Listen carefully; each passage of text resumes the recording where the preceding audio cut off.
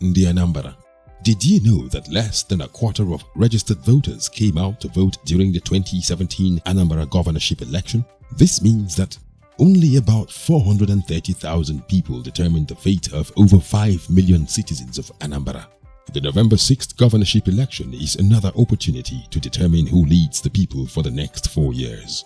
But Ifeoma still did think, to vote or not to vote? Then she remembers, good governance is determined by citizens who vote right. Yet again she thinks, will my vote count? But then she remembers that the largest citizens movement committed to credible elections watching the vote will be in Anambra to observe the election. Ifeoma don't free her mind. November 6th, Ifeoma go vote. Yiaga Africa watching the vote will be in the 21 local government areas of Anambra State to provide accurate information on the election process right from the pre-election environment.